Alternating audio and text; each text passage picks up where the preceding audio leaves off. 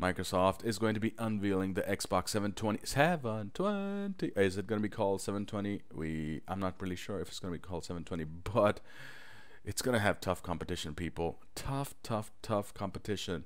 It's competing not now with the PS4 or the Wii anymore. It's competing with Android devices. Because really, what is it competing against?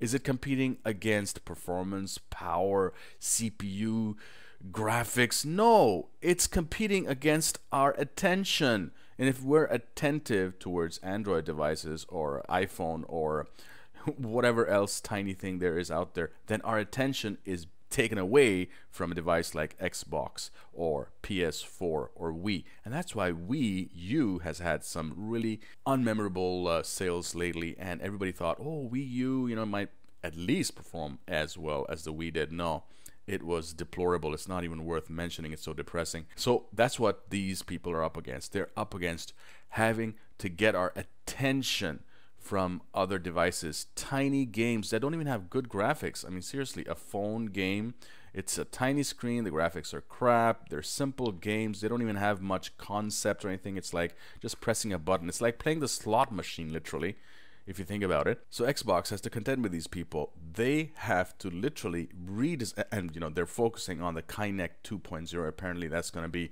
hopefully, their killer app. What do you think? Do you think that the Xbox is going to be able to compete with Android devices and iPhones and all these other mobile devices, tablets and all that stuff out there, the Nvidia Shield, for example?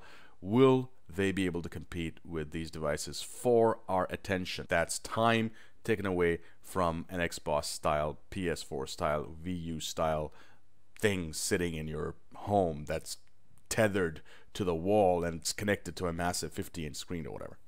So what do you think? Do you think they'll be successful, or do you think it'll be a flop just like the Wii U?